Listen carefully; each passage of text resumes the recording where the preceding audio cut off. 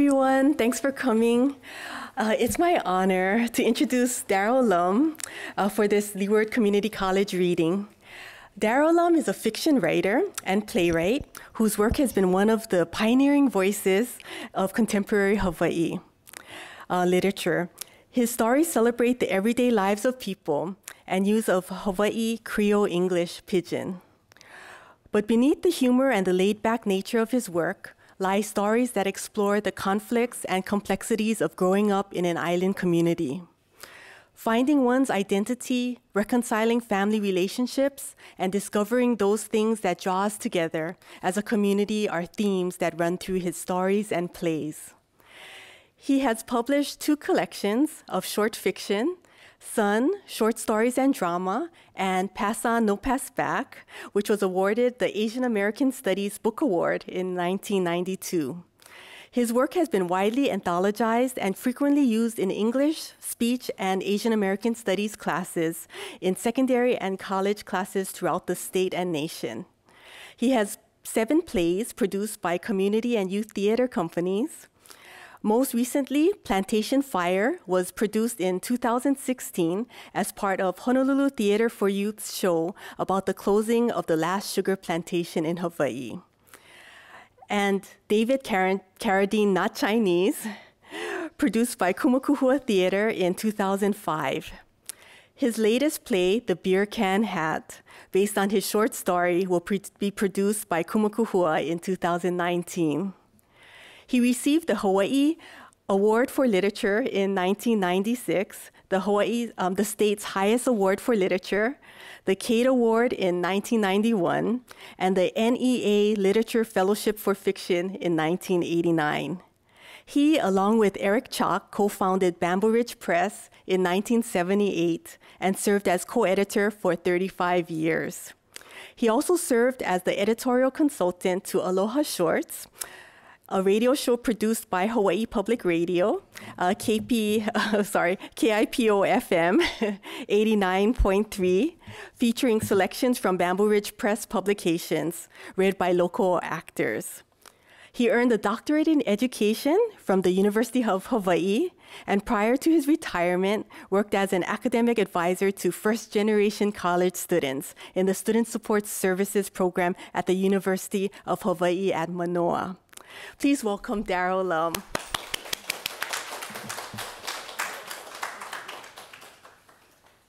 Okay, thank you, Anne.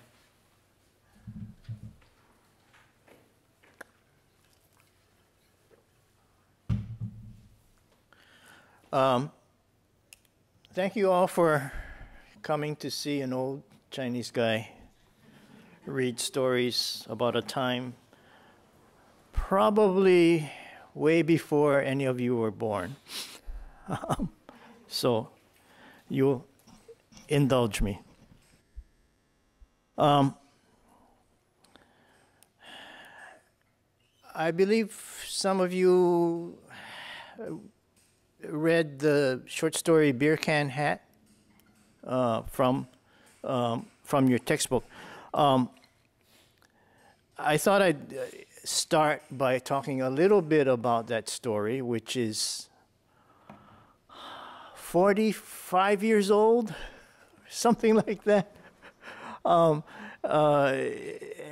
so you have to understand it in the context of, you know, when the story was written and those particular times.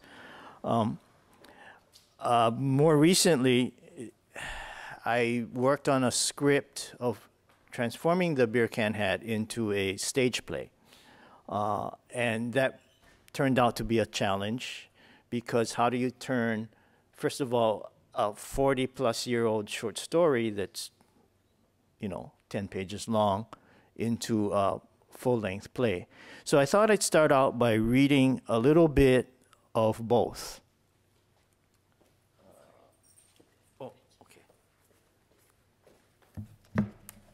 So I'll read the first page of The Beer Can Hat, and then Anne and I will read a selection from the play script.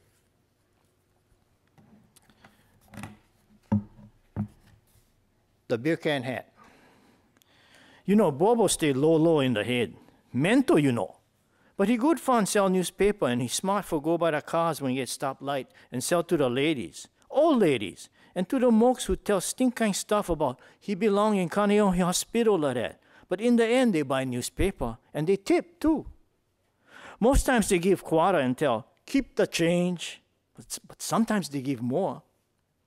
Bobo, he's smart for time good him. He take long time get change for quarter at the red light. Bombada light change green and the guys tell, hey, that's okay, keep him.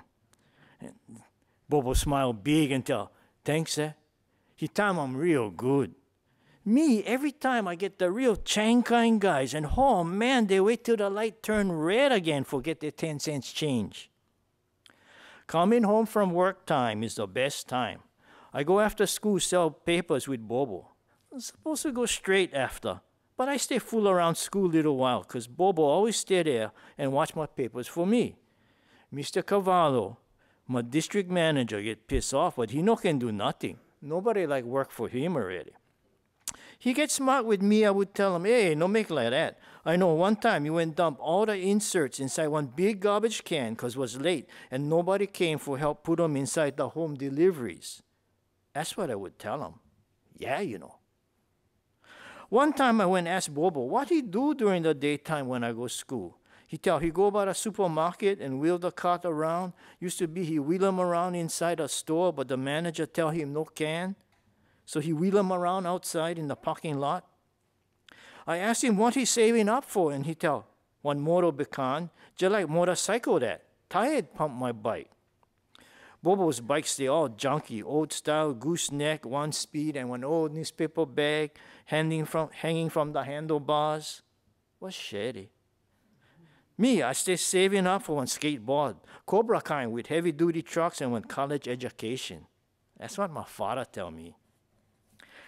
So me and Bobo stay together pretty good. Plenty guys tell, why I stay with Bobo? They tell he talk crooked, his mouth funny kind, and sometimes drool a little bit.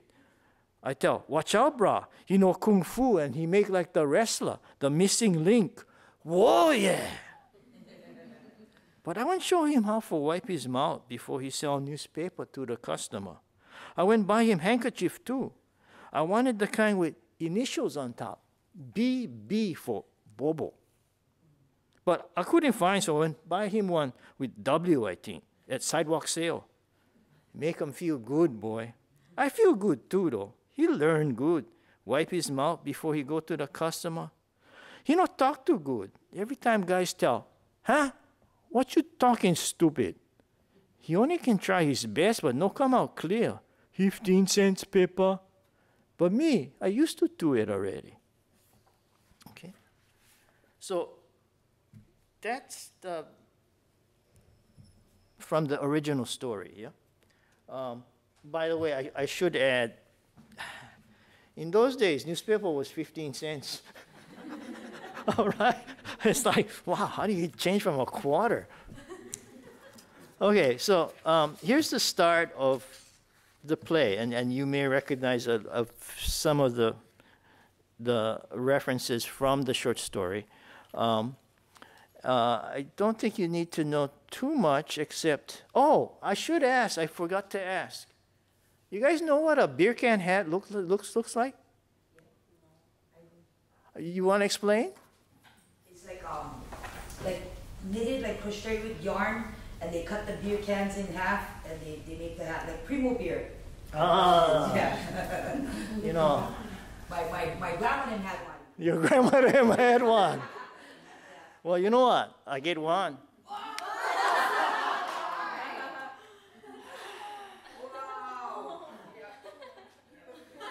This used to be really cool. That was popular. Yeah. Everybody in school had to have one. So I have to bring the visual aids these days because it is not. What kind of beer is that on that hat? This one is Oli. Oli, okay. This was the beer of choice. What else do you need to know? Oh, there's a reference in here. You guys used to play marbles. Yeah. What did you call the biggest marble? Bambucha. Oh! Okay? This is a bambucha. Some people call it a shooter. Some people call it bambula. Okay? And the clear ones, and some of them are colored, were called puris. Okay, so that's the reference in the play that in the segment that we'll read. Okay, come on, Anne.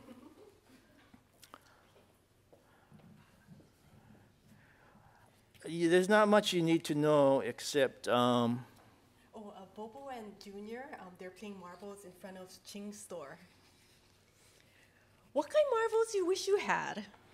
I don't know, just plenty puris and plenty bambuchas. Oh, wait, by the way, Anne's reading Bobo. I'm Bobo. And I'm reading Junior. Okay. Would be neat if had bambucha puris, yeah? No such thing. Come on, your turn. Besides, ball bearing more better. Nah, puri bambuchas. So sharp would be, so clear and see-through. Everything small and upside down. I wish I had puri bambuchas. Sometimes, you know what neat? I line up all the puris by the window and wait till the light shine through and the stuff make colored light on the floor. Come sharp, man. And if you look inside them, just like they little crystal balls. Can see everything inside each one. Can see everything, the whole world, inside each one. You know, Bobo stayed slow in the head. But I don't mind because he good fun sell newspapers. I go after school, fold my papers, and get ready for deliver. I'm supposed to go right after, but Bobo stay there, watch my papers for me. He sell at Ching's store and go in the street for sale. My father no let me go in the street to sell. So I just gotta do the home deliveries. Mr. Cavallo, my district manager, get pissed off when I come late, but he no can do nothing. Nobody like work for him already. He gets smart with me, I would tell him, hey, I seen one time you went dump all the inserts inside the big garbage can because the papers was late and the delivery boys all had to go home and you had to do all the home deliveries yourself. That's what I would tell him. Yeah, you know. What'd you get? My marbles. Hey, no come so close. What a plenty you get. Where you get them from? I win them, of course. How you get so many big kind? That's my bambuchas, Dad. And these my puris, the small kind, and I keep my kini in one special bag with my puris. This my best shooter, this kini. You like play? Shoot. How you like play? Regular or bambucha style? What bambucha style? Play only with bambuchas. Even your kini gotta be bambucha. And then when pow, I take all the bambuchas I win. And if you like them back, you gotta give me 5 regulars for 1 bambucha. And then pretty soon, you no more nothing regular kind. I get all your bambuchas. And you gotta steal marbles from the school aquarium. And then they catch you and you get lickings. Ha ha! Hey, junk like that. Play regular. How many inside? Uku billion. No, act how much? 5, well. Okay, 5. How many spams can? 1. No, 2 hand spans. 2 then. And no fanique and no Samoan style. Shut up. I no cheat. And no only put junk kind marbles in the middle. Gotta put 2 puris inside and then the junk kind, a cat's eye kind. Junk and poke, go first. Junk and po. Slow hand. Again, 2 out of 3. Junk and po. I can show. Junk and po. I win. What is that? Atomic bomb beat everything.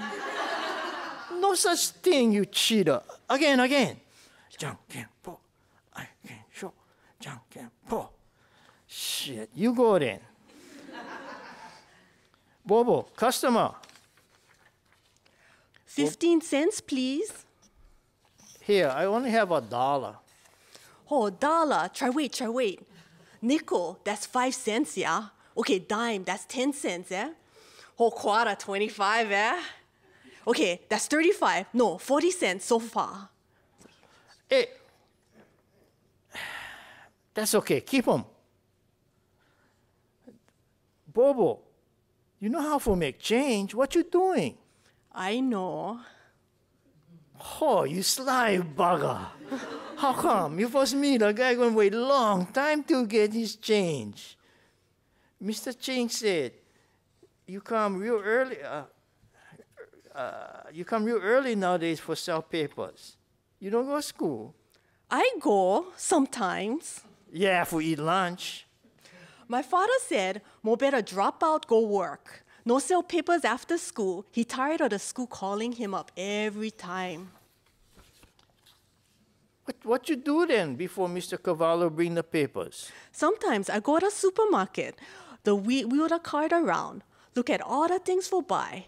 But the manager follow me around, tell me I'm bothering the other customers, so he kick me out. Nah, so what you do? I wheel the cart around outside in the parking lot. Sometimes I find some beer bottles or soda bottles, and sometimes I bring the carts back. But I know the managers, they're watching me through the glass door. You know, trust, eh? What you gonna buy? One better bike? I'm gonna get one moped. Tired pump my bike. Moped? Oh, you gotta sell plenty papers for that. Your father gonna give you the money. No. What you saving for? Skateboard, Cobra kind, with good wheels, heavy-duty aluminum trucks, and one college education. That's what my father tell me. Skateboard, Cobra kind with the good wheels, heavy-duty aluminum trucks, and one college education. Oh, you gotta sell plenty papers for do that. Okay, we'll stop there. Thank you, Ann.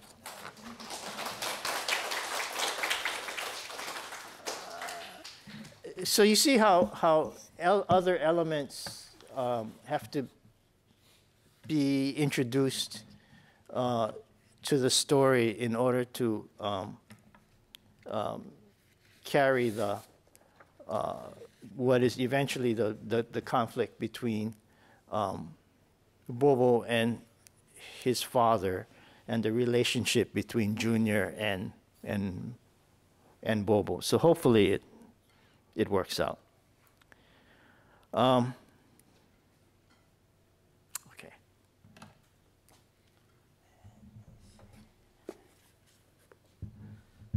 I thought it would be fun to read a section from a short story that is based on, I understand this is like a autobiography class, right? And although I'm a fiction writer, and you know, a lot of what I write about is based on experiences growing up or relationships you have with your family. As a matter of fact, most of my work starts there. Although when your family asks you whether or not that's them, I always deny it and say, no, I only write fiction, you know. Because, I once asked Maxine Kingston about that, because her first book was called a memoir, because the publishers thought it would sell better that way. But it actually was a work of fiction. So I asked her about it, and she says, well, in the end, no matter what you call it, if it's completely fiction, your family sees themselves in your characters. And if you say that it was based on them, they say, no, that's not me. So you can't win either way. Anyway, this comes from a story called Aunties and Uncles. And it is based on kind of a memory of an uncle and how he spoke. The event itself is fictional, but see what you think. Let me get some water.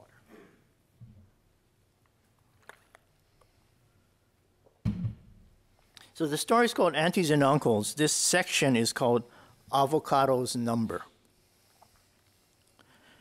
When I get to his house after school, Uncle's singing while he weed in the garden. Don't come around tonight, bound to take your life. There's the bathroom on the right.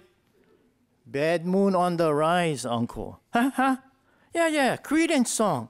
There's the bathroom on the right. He sing again and point to the right. Ever since I started wearing thick glasses in the 5th grade, Uncle Hung called me Professor. I walk to his house after school and wait for Dad to come pick me up after work. I'm supposed to do my homework, but sometimes Uncle like read my books. He said he gonna help me with my homework, but mostly he just like read my science or my math textbook. About once a week, Uncle tests me. Professor, how you figure the circumference of one circle? Pi r squared, I tell, trying to do my homework. Wrong, he slap his leg and tell, pi are not square, they round. And he hop around laughing at his own joke. Me, I heard him before, more than once, from Uncle. And what you call when you catch the bus and you end up Ever Beach instead of Waikiki Beach? I don't know, Uncle. You ain't catch the wrong bus. Get it? Wrong bus. Uncle read from my geometry book, 3.1415. You keep reading the digits, 9, 2, 6, 5, 3, 5. Why they gotta have so many numbers? Non-repeating decimal, Uncle. Never going to stop. The number no end, eh? The bugger go on and on. Yep. Non-repeating. He stay quiet. Must be reading the book. But how they know for sure the thing no repeat? By now I know can do my homework because now I thinking about it too. How they know for sure? What if someplace down the line the thing repeat? What if they just never go far enough? He reads some more. The book says because pi one irrational number. No make sense. Yeah, Uncle, that's irrational. No make sense. He no catch. When I went McKinley, same thing. Catch the bus to his house. He still like help me with my homework. Uncle work at Waldron and sell animal feed and fertilizer. He keep telling me about fertilizer. You know what is 20-20-20? What is 15-30-10 good for? Maybe that's why he liked chemistry so much. Uncle never take chemistry in high school. He said he was too dumb and they put him in ag class, agriculture. He said that's what a guy's too stupid to study, so they got to work outside and grow corn and cabbage and green onions. And then they all go to and then they go to all the classrooms and sell corn to the corn like that once a month. Maybe that's why he sell fertilizer these days. He take the chemistry book from my hand. You're not using this, eh? Guess not. Uncle Hong like read my books. Only thing, he skip around and ask me stuff that we never learned yet, or he asked me stuff that we went learn long time ago. So I went forget already. So I gotta read and explain to him. So, Professor, avocado's number. What kind number that? 6.02 times 10 to the 23rd. That's one big number. 23 zeros big, I tell him. Bigger than ukubillion, I guess. What that for, avocado number? Avogadro, for measure gas. Oh, like gallon gas. More like your fat gas, Uncle. Who like measure my fat gas? He stop and tell, put my finger. He pull his own finger and fat and go, avocado. Avogadro, Uncle. Avogadro. Yeah, avocado. Too good him. So he went invested. So what he went invent? One mole. I thought one mole was one animal. Mainland get that, moles. Over here, no more. No more moles, get mongooses. If one local guy went invent the number, maybe it would have been called mongoose instead of mole.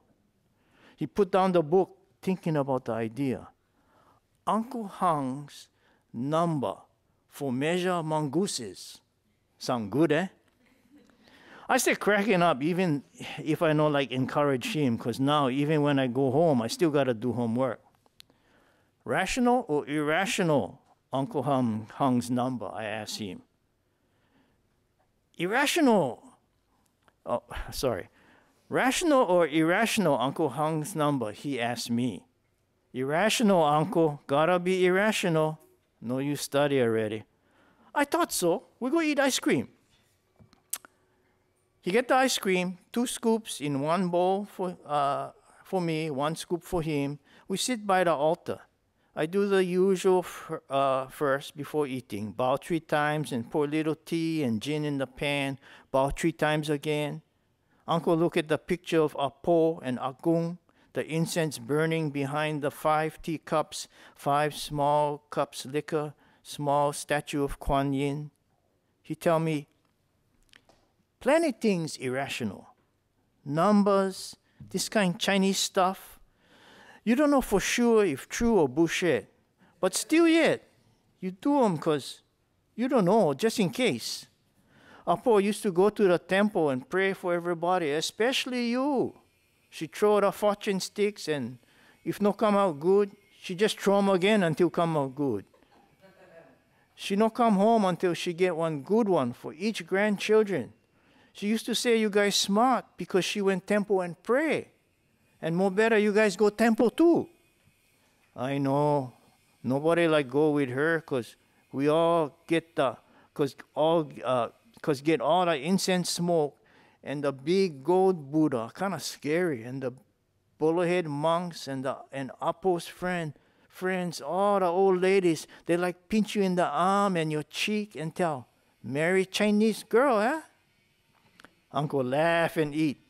She was always thinking about Bombay when you get older. She check out which one of the old ladies get granddaughters. Oh, man. Yeah. When you were a small kid already, she was setting you up. Now, how long already? But I still do this kind. He point to the altar. I don't know if Apo or Agung know if we still praying for them. No can be sure.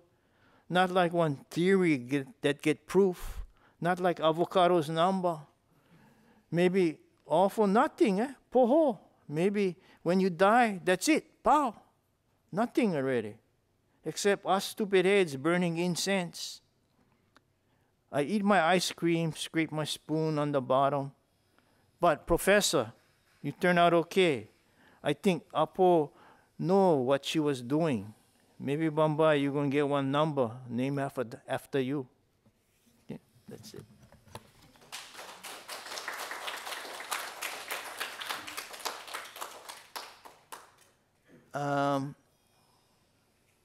Yeah, so avocado's number.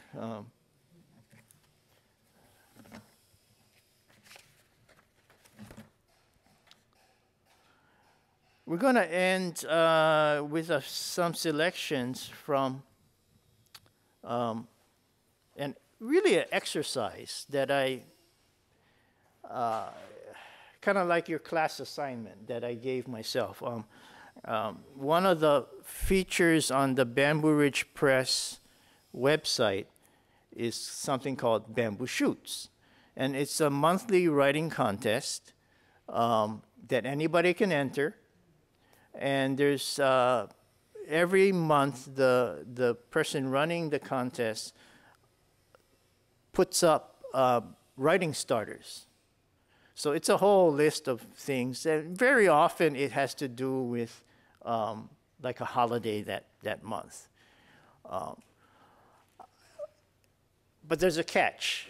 And the catch was, for the longest time, he changes the rules every now and then. But for the longest time, the catch was your selection had to be based on one of the writing starters and exactly 100 words. Not more, not less, right? And so it's kind of a fun assignment to do, you know, and invariably you can use it to, you know, write other stuff, but it was just to get you going. So I thought I would read some of my 100-word pieces, and you can see what you think. A lot of this, I think I might need to explain in advance, so I'll try to make sure you get the context, because 100 words goes real quick. In December 2017, one of the starters was nuclear war. And ironically, this was prior to the January 2018 false missile alert. So anyway, the title of this one is In Case of Nuclear Attack. Once a month, get air raid drill. When you hear a siren, you gotta hide under your desk and put your head on the ground, just like praying at the temple. Andrew tells spooky kind stuff from under his desk. They're gonna bomb our school. Phew! Boom! Shirley, she's bigger than Andrew, but he can make her cry easy. She asking any kind of questions. Why they like bomb us? What if they hit the jungle gym? She's getting more and more excited, and her desk stay on her back, moving around like one turtle. Where are we going to play? What if? Pew! Boom. That's it, 100 words. Since it's February, this was my selection for Chinese New Year. And the writing starter was just holiday. I should explain that there's a reference in here to little grasshopper. And if you're not familiar, this was a term of endearment from a kung fu master to his young student. Okay, and Anne will come help me read this one. Uncle, when is Chinese New Year? So little grasshopper, let me consult my calendar. You gotta consult the lunar calendar. All kind calendar gotta consult. Chinese New Year sometime January, sometime February. If the Pakis had their way, it would be in March too. How come? Supposed to be the new moon in January. Not so fast. You gotta figure all the parameters. Kung hi fa choi no mean Happy New Year. Means wish you get plenty money.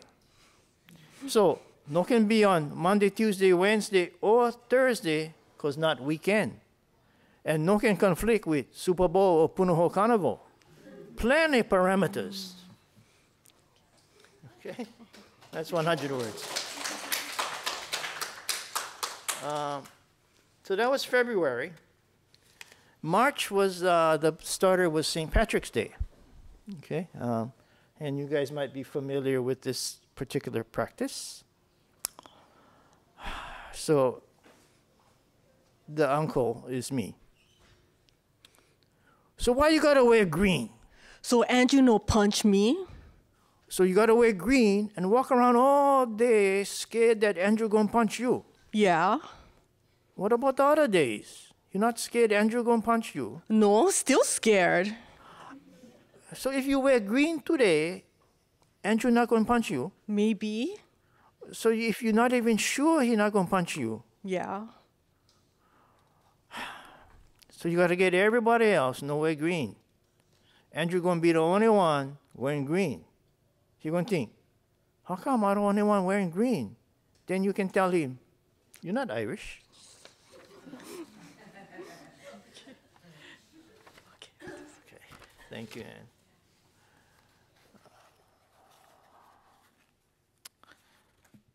Where were we? We're March. Coming up, May, Mother's Day was the starter. Every Mother's Day, my father I need to explain one more thing here. There's a reference to a restaurant called Waikiki Lao Yi Chai. Okay? So that's the reference. Every Mother's Day, my father tell, we're going out for dinner. Only thing, he only like eat Chinese food. Instead of going one regular chop suey house, he tell, we're going Waikiki Lao Yi Chai. My brother tell, Okay, we're going Waikiki, lousy chai again. We gotta wear shoes and nice aloha shirt. When we get there, my father ordered the same stuff as at the Chinese, at the chop suey house, only more expensive, and most of the dishes not cheap. The boss sit by the cash register and watch me and Russell like we're gonna steal something. Same as chop suey house.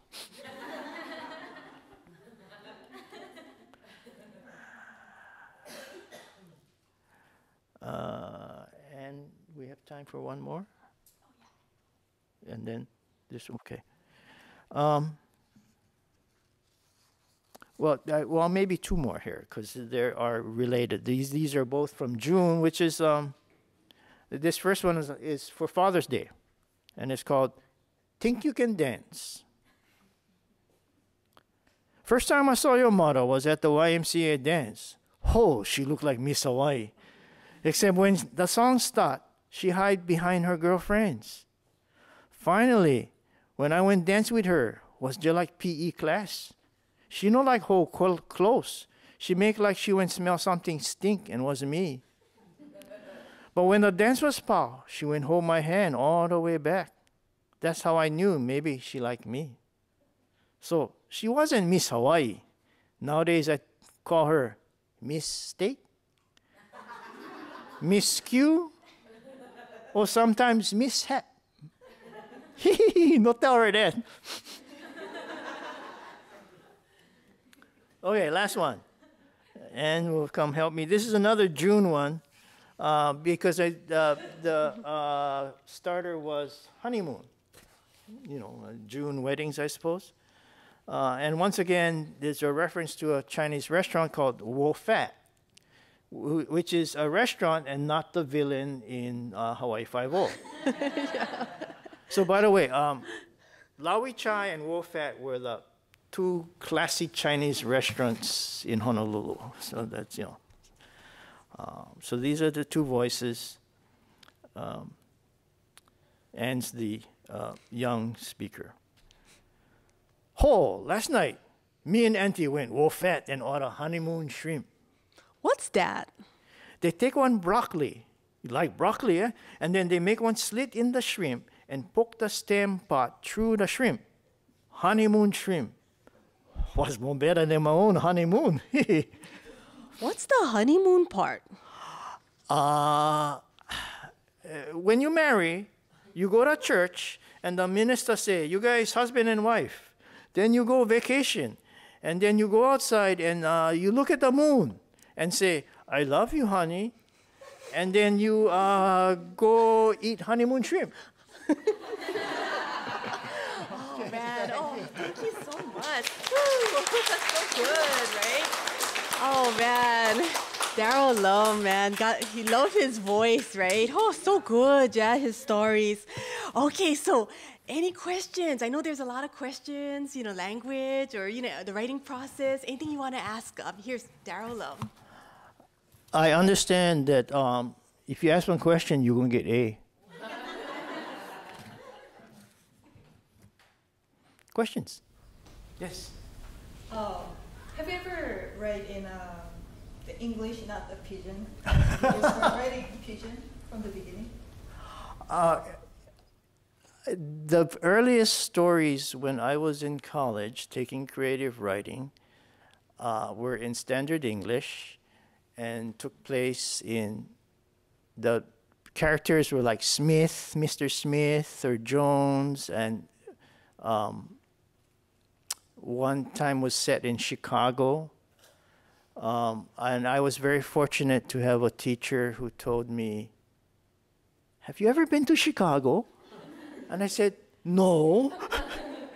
And in not so many words, he says, you know, I don't want to see this anymore. Right? And that was the lesson about it, having to write from based on your experience and people you know, at least maybe not writing about real people, but hearing the voices that speak to you. And so I do write in standard English once in a while, but it's just more fun, you know, because these are voices that I grew up with, and I still hear today, in some situations, and there's this perception, at least when I was growing up, that pidgin speakers were stupid, and were ignorant, and were incapable of deep thought. As a matter of fact, when I was taking a graduate course in playwriting, ironically, it was a course called Pidgin Playwriting. A grad student told me, after reading my script, that he believed Pidgin was incapable of conveying the width and breadth of human emotion. And that really got me pissed off. And I said, I don't think so. So that was the challenge to me.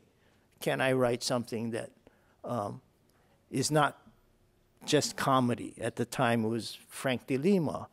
And Pidgin was either a criminal on Hawaii Five-0 or a joke.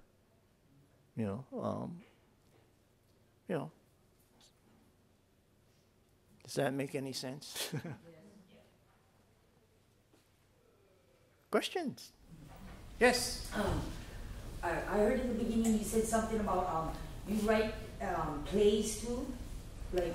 Yeah. Or do you participate in it? Like you're speaking, or do you have like actors to do it? Actors. I once wrote a play called "My Home Is Down the Street," and it was the main character was ironically another uncle who had to go to Palolo Chinese home because he got to a point where he needed to live there, but he always wanted to go home, and his home was down the street in Palolo. That particular character was on stage for almost an entire play, like an hour, 20 minutes, and the director cast the part with an actor who looked the part, but whose prior experience was TV commercials. So 30 seconds, a minute, right? It's real different from being on stage. After about a week of rehearsal, he said, I can't do this, right? And so the director looked at me and said, "Would you want to do it?" I said, "Oh no, I can't. I can't even, I can't even remember my password, much less, lines." And as the writer, I would probably want to change the lines as I go along. So I have no aspiration for an acting career. Well, personally, I think you're fabulous. I like listening to you. Yeah. Well, that's the voices you hear, right? Yeah, it's I have a lot of those. But I think you're wonderful. It's very nice, yeah. Thank you. Questions? Will any of your plays be here on Leeward? Like, once you have it all set in stone, do you think you'll have a show here? Not as far as I know. The Kumukahua shows are done at their theater downtown. Occasionally, in the summer, they do a traveling show, but that's usually to a neighbor island. So, you can convince the theater department at Leeward to consider a script, right? One little aside, the very first play that was ever produced was called Oranges Are Lucky. Okay? And it's about a Chinese grandmother at her, I don't know what year, birthday party. Okay? And it was produced by Kumukahua, who at the time was holding their shows here at Leeward. So the first thing I heard was that they were going to produce the show, and then I heard nothing for months. And then somebody called, I don't know how I found out, and said, hey, your play's going to open at Leeward Theater, right? I said, oh, yeah? And apparently there's another Darrell Lum in town, and they were calling the wrong Darrell Lum to come to the show. So that was fun. It was it was nice to be to find out that it was that they found the right Darrell Lum. Anybody else? Any advice do you have for beginning writers? Any advice?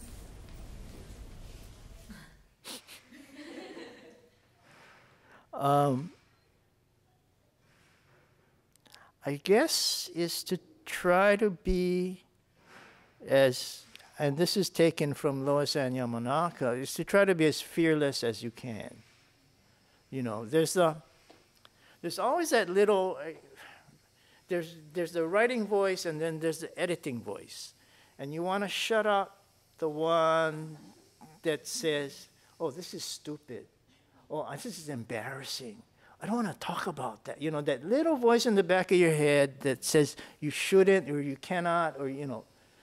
And so you have to be fearless and just write it, you know.